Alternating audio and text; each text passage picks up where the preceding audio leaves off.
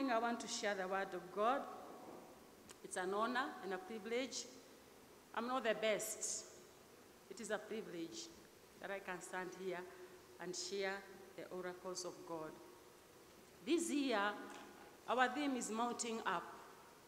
And this morning I want to talk about one of the wings that make us to mount up. And this is the wing of integrity.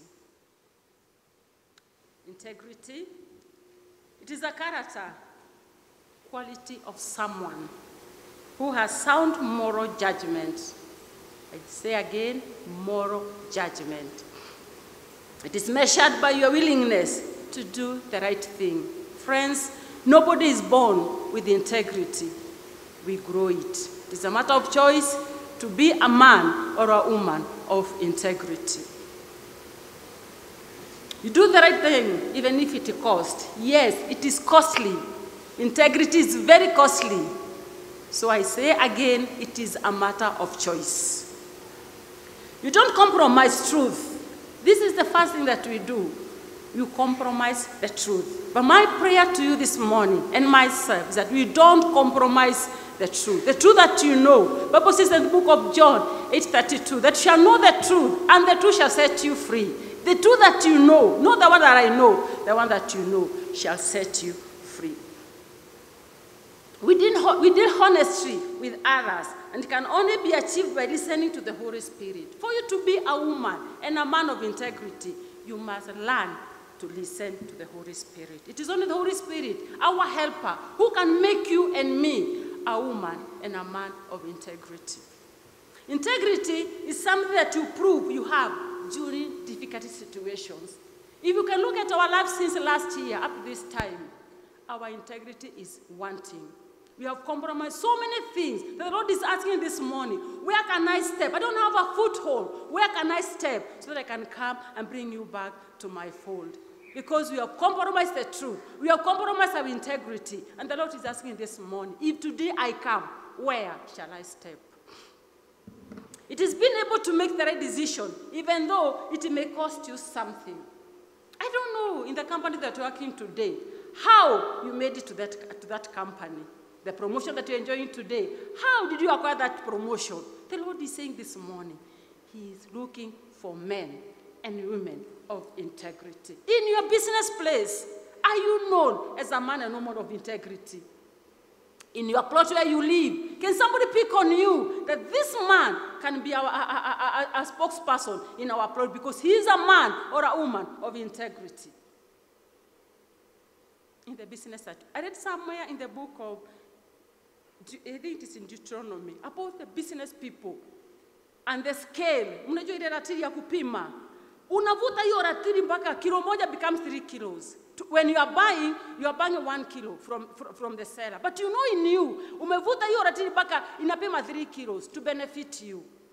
That scale, the weighing scale. And the Lord is asking this morning, we are born again. Do you have a mark that you are born again? Do you have a mark of integrity? Can you be picked upon that you are a woman or man of integrity? Friends, integrity is lacking in the body of Christ. There's no demarcation. We are all the same. In the business world, in the marketplaces, we are all the same. Nobody can pick on you or pick on me that this woman stands by her word. This man stands by her word. Liwalo, wewe umeokoka. Because you are a man or a woman of integrity. If you know in your heart that you made the right decision, you don't have to worry about getting caught or exposed. You know for real, I'm in this office because I got it in the right way. I'm enjoying this promotion. And my business is expanding and excelling because I know I'm doing the right thing. The Lord is looking for men and women of integrity. We cannot make a difference if you can be men and women of integrity. Walking with integrity is one of the best ways to prove that you have become more mature in your walk with God. Integrity is more precious than riches and more important than our comfort. We are all looking for comfort, but the Lord is looking for integrity. What pleases us is the name, that I have a name. But the Lord is saying, do you have integrity? Yes, you have what it takes, but do you have integrity? In the book of Proverbs 28, and verse number 6, the Bible says, better is the poor who walks in his integrity than one perverse in his ways, though he be rich. That word that you have, that money that's loaded in your account, how did you get it? The Lord is saying this morning, better is the poor who walks in his integrity than one perverse in his ways, though he be rich. If the church is an armory, the point of it is the integrity of the individual Christian, the church. And you know, an armory is where we put war weapons. There are all kinds of weapons in that armory. But one that is missing in the armory of the Christians store, it is integrity. And the Lord is asking this morning, for how long will that gap be empty? Because there's no integrity. The armory in the house of God. The Psalms make much of this. And we are going to look at the life of David in the book of Psalms, chapter 26, verse 1 to 6. That's why we base our scripture this morning.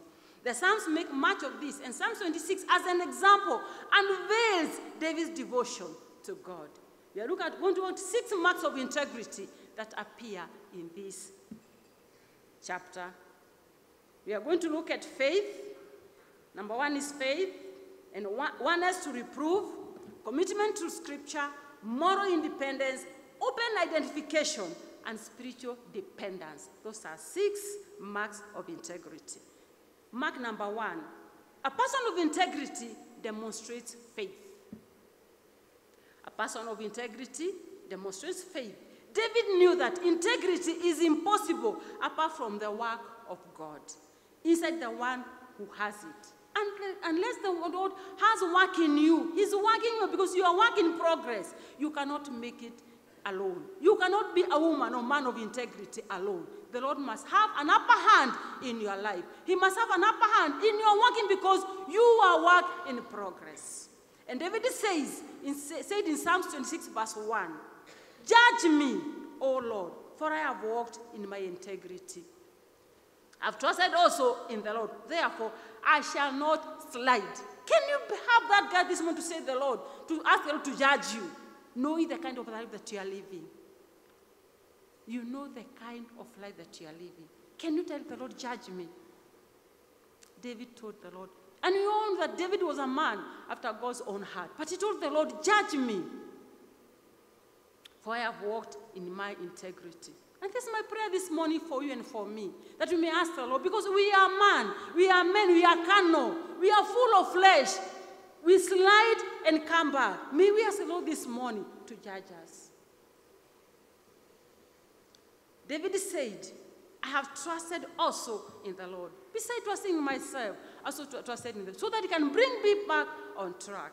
Integrity requires a moment-by-moment trust in the Lord. Moment-by-moment trust. Not once. It is moment-by-moment trust in the Lord. The person who stops trusting even an instant, as David eventually did after he wrote this psalm, is a person who is on his way to sliding. Friends, the moment you leave trusting the Lord, you begin the journey of backsliding, or sliding back to sin. And David said, judge me. Number 2, a person of integrity is open to reproof. Who speaks to your life?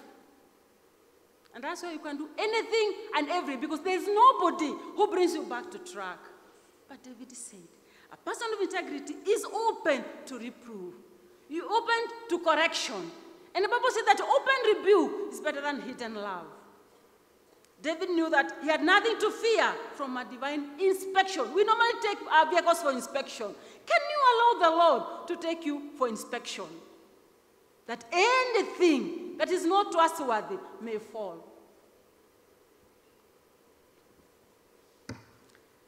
He invited such scrutiny by praying, examine me, O Lord, and prove me. Try my mind and my heart. Friends, the greatest sin begins in our mind, then down to our heart. Bwana Yesu asifiwe. And David said, examine me, O Lord, and prove me.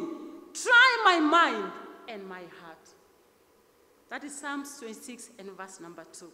He was saying, if there's something wrong, which the way I'm looking at life, I want to be aware of it. Because to you, it might be okay. But before the Lord, it is not okay.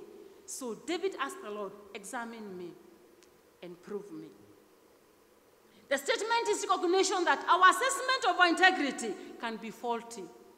You can stand and say, me, I'm not a sinner. But before the Lord, we are all sinners and fall short of the glory of God. We can be out of line when we think we are right. It is when we know we are wrong and choose not to notice that we are most at risk. When you think you are right, you are most at risk. We aren't born with a heart of integrity, and if we want it, we have to fight for it. Nobody is born with a heart of integrity. We all look for it. And believe you me, when you look for it, you find it. Because it is in the walk and intimacy walk with God. Number 3, a person of integrity is committed to scriptures. A person of integrity is committed to scriptures. David wrote, for your loving kindness is before my eyes, and I have walked in your truth. Psalms 26, verse number 3. You are loving kindness. The person of integrity reminds himself constantly of all that God has done for him. If you can take a stock of your life, since last year up to now, 3/4 is complaining.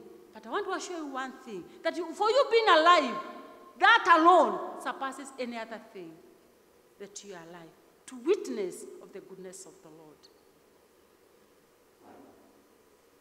He commits himself to walking in the truth of God as found in his word. You can never go wrong with the word of God. Make the word of God your companion. Make the word of God your friend. Make the word of God your food and your water. And friends, you can never go wrong with the word of God. He does not sacrifice integrity even in the name of compassion. Integrity stays in place whether adversity or prosperity comes. Friends, may you be a man and a woman of integrity. No matter what comes your way, it will come and go, but you remain the same. Because you've made up a choice to be a man and a woman of integrity. And I want to say this, friends, that whatever is born on the altar is sustained by the altar. I don't know how you got into that marriage. Today, 3/4 of your life, you've been on your tears because of that marriage. And you know, if you can open up your heart, you know how you got into that marriage. Labda ulipiga mtu chengo, a friend, na ukajiona kwa hiyo marriage. You were introduced by your friend to his or her fiancé, and then you went back there alone. And lo and behold, you became their wife. And today, you are reaping. You are reaping what you planted. 3/4 of your marriage, you've been on tears. You know how you got that job. The advances of your boss made you to get the promotion. And as I said, anything born out of the altar will be sustained by the altar. Whatever is born of the flesh will be sustained by the flesh. Atakuwa anasema, there's another promotion. Give me what you gave me in the first place. Lo and behold, you have to give. We see you driving big cars. Tunasema, you know, wamebarikiwa. And you know the secret. It is behind you. You know how you got that business. In the morning, the Lord reminded me something, and it really touched me. That you go to the petrol, those who are drivers here, you go to the petrol station, and tell the driver, you tell the petrol attendant, niweke 300, alafu nipatie receipt ya 500. That's the kind of life that you are. And you are born again. You got that job because of the recommendation of your pastor that you are born again. Are you walking in integrity? Yes, the receipt is 500. And you know for real, hii gari iko na mafuta ya 300, 200 kwa mfuko. Number 4. A person of integrity exhibits moral independence. A person of integrity exhibits moral independence. David wrote in Psalms 26, verse 4 and 5. I have not sat with adulterous mortals, nor will I go with hypocrites. I have hated the assembly of evildoers, and will not sit with the wicked. David made a choice, which also we can make this morning, to walk in integrity. Doesn't matter what the company is saying, the group of people that you are in. Doesn't matter what they are doing, what they are saying. Stand alone and be counted that you are a man and a woman of integrity. By this, he didn't mean he looked down on them from a prideful position. No. What I'm saying and what David is saying is that rather he simply recognized that if he went along with the crowd, he would certainly lose his uprightness. You want to be there. Me, I've seen people who have been sacked, umefutwa kazi. But inside you are still working. But outside you are not working. So you leave the house early in the morning, take a bath, go to unazunguka, you come back in the evening. Because you live in denial. And David knew that unless he part with these people, he cannot stand up as a man of integrity. And he wants to preserve his name as a man after God's own heart. Friends, there's nowhere companies are taking us. There are nowhere groups are taking us. It is the Lord who is taking us to heaven. May you be alone. And let me tell you, God will not regret taking you alone to heaven and taking the rest to hell. Because he can never compromise. The Bible says in the book of John that he came to his own. They received him not. But them that received him, he gave them power and authority to become children of God. God can never compromise. Stand alone. In this company, there's only one person who we can testify that he loves the Lord. In this plot, we have one person who we know he's a man or woman of integrity. These small things, friends, will make us lead to hell. Therefore, he showed a healthy independence from society's shifting morals. Shifting. Because they are here today, tomorrow they are there. Shifting morals. But David made a firm decision. Indeed, we should seek moral independence. But if we fail, we give in into pressures rather than remaining independence. Can you remain independent? Can you remain not giving into pressures? Because they will come. Year after year, they will come. But can you remain as a person of independence? It is true that Scripture holds no examples of great achievements after moral failure. There's no achievement. After moral failure, there's no achievement. Yet, that truth does not diminish the reality of forgiveness.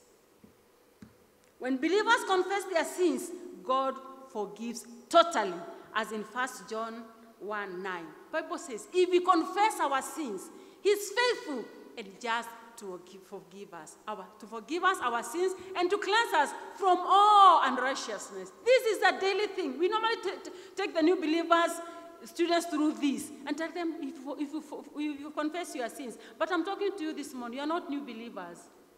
You are old believers. But every day, you must confess your sins. Because we live in a sinful world. Having a heart of integrity helps us recognize mistakes and reach out for God's grace and forgiveness. Remember this, we are born sinners. It is only Muslims that are born again. But for us, we are born sinners. Therefore, it is a process every day, for you to draw closer to the cross. And then you are forgiven. And you reach out for the grace of God. Nonetheless, in the book of Proverbs 6:32 and 33, the Bible says, whoever commits adultery with a woman lacks understanding. He commits adultery with who?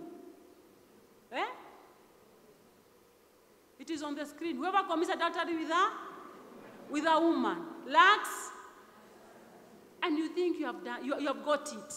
At the many women you have slept with them, you become a winner or become a hero. The Bible says you lack understanding. He who does so destroys his own soul. Not the body, but you destroy your own soul. 33. Wounds and dishonor he will get.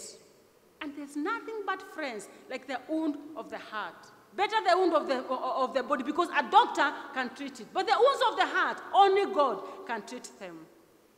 And his reproach will not be wiped away. Remember this. When David sinned with Uriah's wife, and they got a baby, the baby did what? The baby died.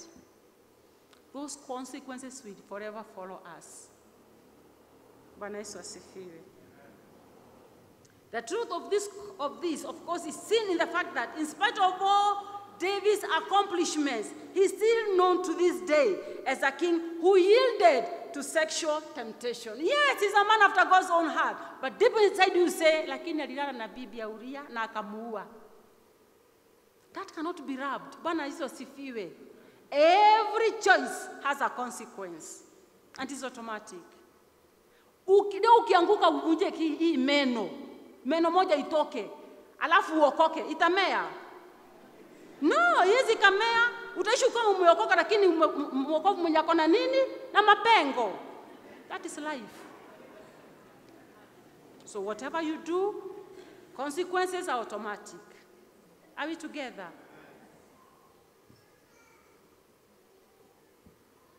His sins were wiped away before God. But if the effects of those sins in the view of the public continued, yes, the Lord wiped them. But in the view of the public, he's still a sinner. He killed. When people are going to war, he decided to remain behind. When people are fasting, now we started fasting, 1st of July. Where bado unakula?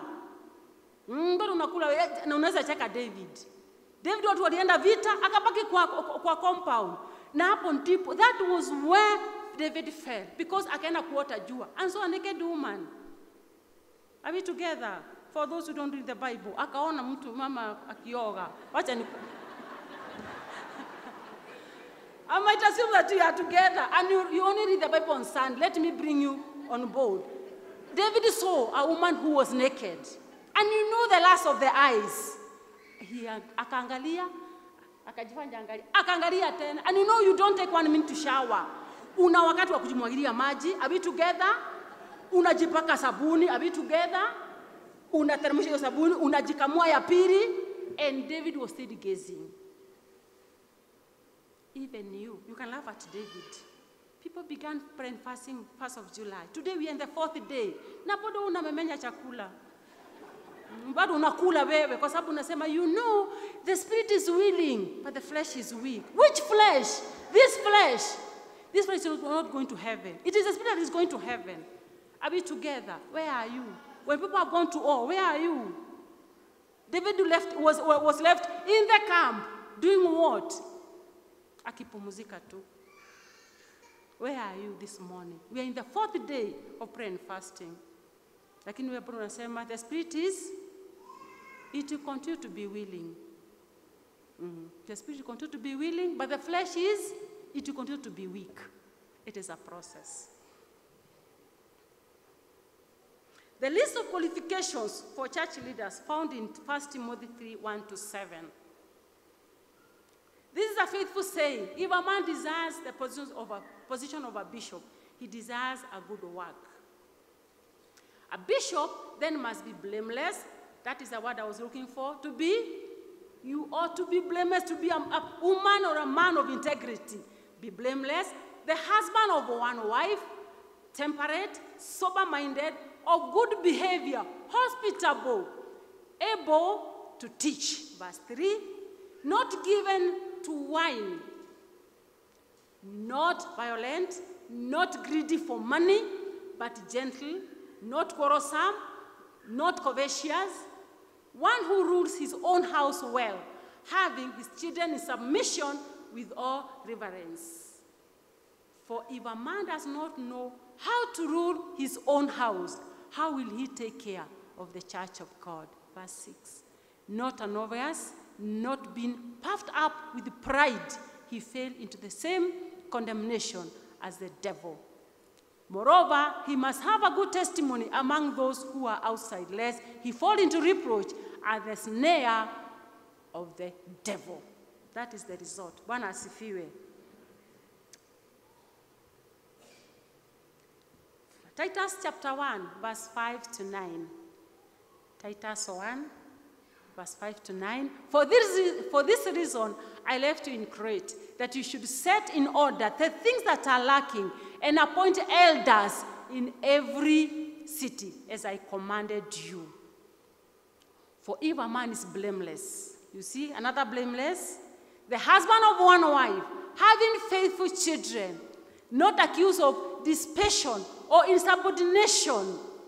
For if a bishop must be blameless, another blameless, as a steward of God, not self-willed, not quick-tempered, not given to wine, not violent, not greedy for money, but hospitable. But disqualifies the other statements. A lover of what is good, sober-minded, just, holy, self-controlled, holding fast the faithful word as he has been taught, that he may be able, by sound doctrine, both to exhort and convict those who contradict. Are we together? Those who contradict. Having one term at the end of the list is blameless, not sinless. There's a difference between being sinless and being blameless, but above reproach. God forgives, but people remember. Yes, God will forgive that you stole. God would forgive that you corrupted. But people will forever remember. The lingering public memory of failure is what the Bible calls reproach. Broken moral integrity means the spiritual leader forfeits the right to lead and invites divine discipline. Scripture insists that leaders are judged on a different scale. Yes, I'm a leader. You are a member. Our scales are different. I'll be judged differently from you because me, I have an influence. Are we together? There are people following me. Therefore, my judgment will be tougher than yours as a member. In the book of James 3, verse 1, the Bible says, my brethren, let not many of you become teachers, knowing that we shall receive a stricter judgment.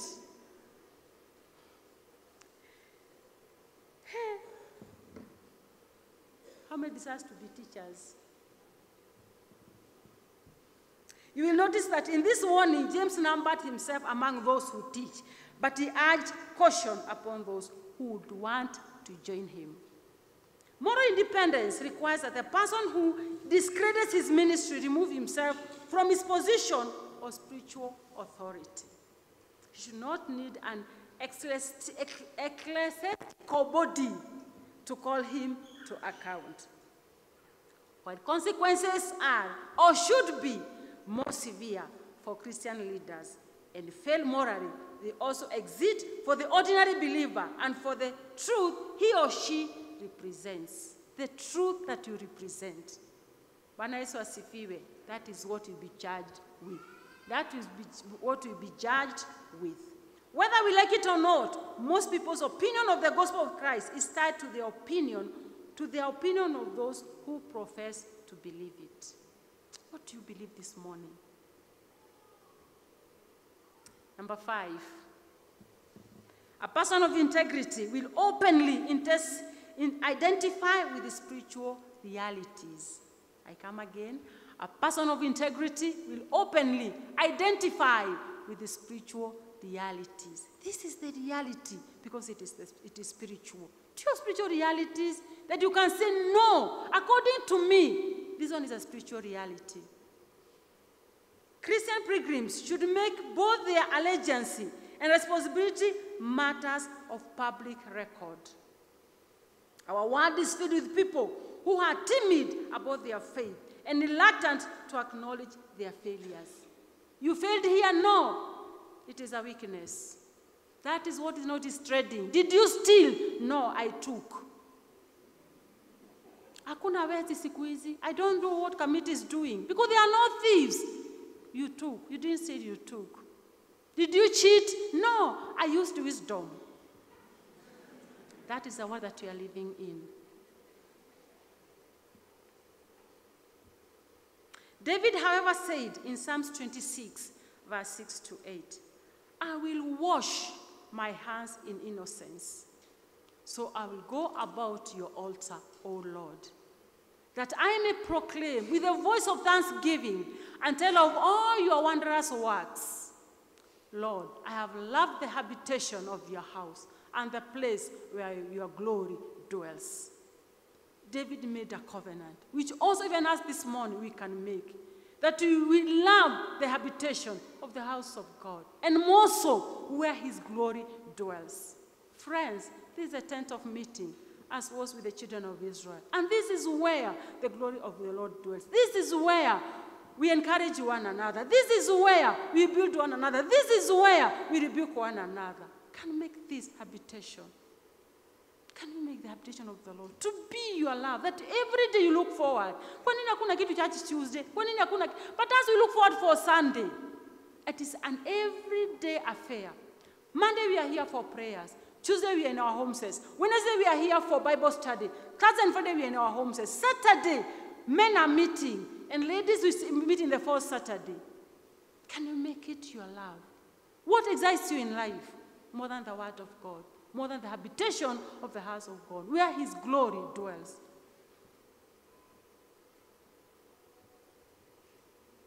The person of integrity has gone on record. He knows that public worship requires accountability. Who speaks to your life? Alpha, Omega. You cannot be that. There must be somebody who speaks to your life. Accountability person who can bring you back on track, who can bring you back on check. That the road that you are taking is not good. If David has somebody to bring him on track, he could not have messed with what he did. But nobody was accountable for David's life. He was a king, and you are a leader, you are a member. At the same time, integrity demands that pilgrims take responsibility of their actions. We are the pilgrims. We must take an action of a responsibility of our actions. You sinned. You know, I love the Catholics. Catholics, they work on a siku ya confession day. Wanaenda hapo, na father amekaa kwa box. Hapo kwa box. Unaambia, I have come. I did this. I did this. And then the father says, forgiven. Well, unaenda kwa father. Do you go before your father? Not the father or Catholic, the father, the heavenly father, to confess. You must take responsibility of your actions. Are we together? Bwana asifiwe. At the same time, integrity demands that, they take responsibility for the action. When we have blundered, we must own it. You know what you did. Jana ulikuwa wapi? Ulisema nini? Ulikuwa kwa jam. Mtu akaja kukata mbele hivi. Ukamuita jina gani? Usiseme, we are in the church today. Ulimuita jina gani? James 5:16 says, confess your sins to one another and pray when we confess. The second said to do what? To make it public. Confess your sins to one another that you may be healed. The effective, fervent prayer of a righteous man avails much. The world is not looking for perfect people, but it longs to see people with the courage to face their faults. I come again. The world is not looking for perfect people, but it longs to see people with the courage to face their faults. Pilgrims ought to openly acknowledge even an innocent mistake. Doing so is so unusual that it attracts a lot of attention. Fighting for integrity will grow our capacity to face and change the obstacles that continually force us to compromise God's truth. Finally, number 6. A person of integrity will display spiritual dependence. A person of integrity will display spiritual dependence. David was independent of the opinions of his peers, but dependent on the word of God. Did you hear that? That David was independent of the opinion of his peers, but dependent on the word of God. He pleaded in Psalm 26, verses 11 and 12. For as for me, I will walk in my integrity. Redeem me and be merciful to me. My foot stands in an even place. In the congregations, I will bless the Lord. Bwana asifiwe. He made a decision. The person of integrity is not perfect. He recognizes that he needs God's mercy. As long as he is dependent on the Lord, his foot stands in an even place. As long as you're dependent upon the Lord, your foot will stand in an even place. The moment he took his eye off the Lord, he begins walking along the edge of a steep rock. Moses was a man whose heartbeat was close to God. Nevertheless, he was told that he could not enter the promised land because of his failures to obey. How many times did he fail? Only once.